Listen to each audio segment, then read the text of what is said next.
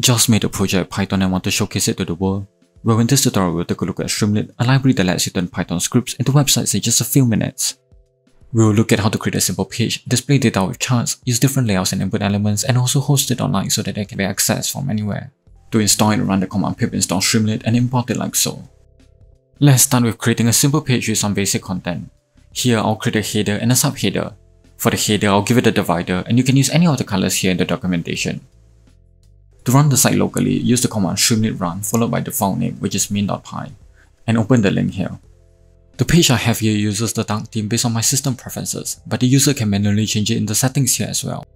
We can also add paragraph text using Markdown and specify a multi-line string which looks like this. If we save this and reload the page, we can see those changes being applied. Using Markdown allows us to style the content even more. For example, we can add lists, bold the text, and add links to the text. We can create links by specifying the text in brackets with the link in parentheses like so.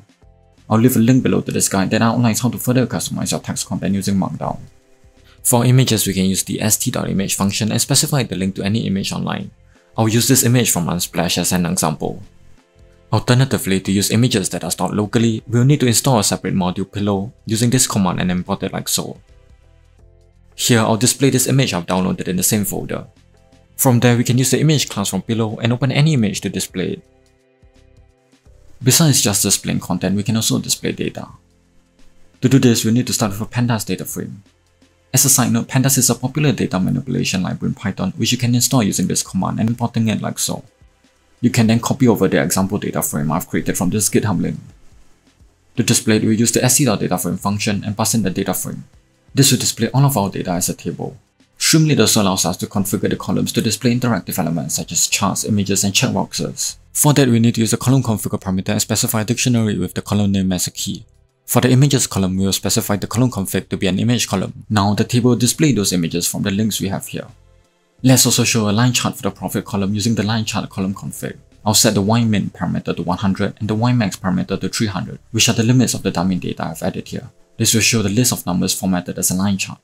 Lastly, for numbers, we can use the number column config to format them. For example, to format the price with a $sign, we can do it like so, where the %d symbol is a placeholder for the actual value.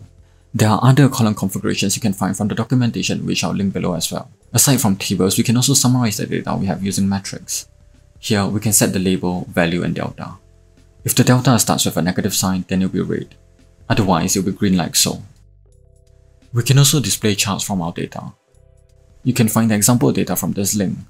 Copy it over and make sure to import pandas as well. For example, if we wanted to display a line chart, we can use the line chart function, where we specify the data frame and the names for the x and y axis columns. Streamlit will then use that data to create the chart. We can also specify a list of columns for the y-axis value to plot multiple lines.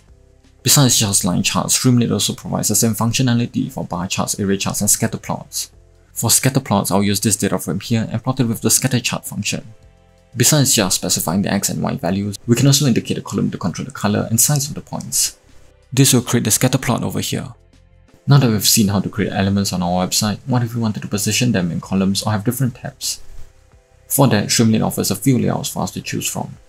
To create multiple columns, we can use the columns function and specify the number of columns we need. This returns us all the columns we can use to place elements in. In this case, we have variables being written here. From there, all we need to place elements in those columns is to use the width keyword like so. What this does is to give each element here equal width. I am displaying images here, but you can display any elements within the columns. But what if we wanted to assign them a different percentage of the width? We can do so by passing in a list with different proportions like so. Besides that, we can also store them under different tabs using the tabs function, which works just like adding columns, only now that the elements will be placed in different tabs. The function here expects a list of names of the different tabs to be created. Next, we can make widgets expandable by using the expander function. This expects us to pass in the title of the expander. Using that expander, we can then include the elements that should be placed when the user clicks to expand it.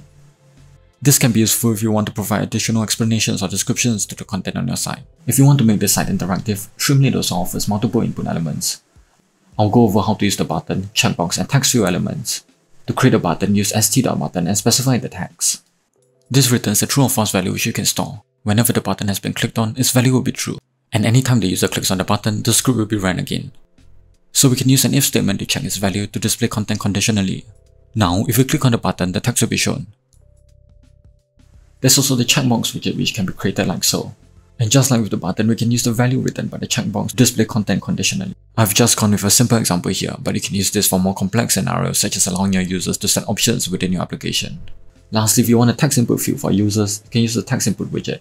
This will return whatever the user has entered, which I'll just display here. If I enter some example text, press enter and wait for the app to reload, we can see the text being shown here. These are just 3 of the many input elements Streamlit has to offer, but they all function similarly. I'll leave the link to the documentation where you can find all the input elements that you can use. What makes Streamlit useful is that we can import any other Python libraries such as for machine learning or for making HTTP requests and use them to build our site.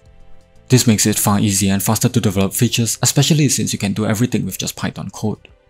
Streamlit is also highly customizable. There are many built-in widgets like the ones we went over in this video, as well as third-party ones that you can install for specific use cases, whether that is for recording audio, displaying animations, or even a payment system that requires users to pay before entering your site. Once we have the site developed, we can host it on the Streamlit Community Cloud for free. To do this, we'll first need to upload our code to GitHub. If you've never used GitHub before, simply sign up for an account, create a new repository by clicking on this button, give it any name and upload all your code including any additional files or folders, or use Git to push your code. Anytime you update the files on GitHub, your site will also be updated. Once that is done, sign up for an account on Streamlit, connect it with your GitHub account so that Streamlit can access your code, and create a new app by clicking on this button. From there, select your GitHub repository and branch that contains the code, and enter in the file name of your Python file. In my case, it is main.py. You can also customize the link of the website here. Finally, click on deploy and you'll be redirected to the site of the app being hosted by Streamlit that you can access from anywhere. And that's all for this introduction to Streamlit. If you have found this video helpful, you'll probably enjoy watching this video next. Besides that, please consider possibly liking this video and subscribing for more such content.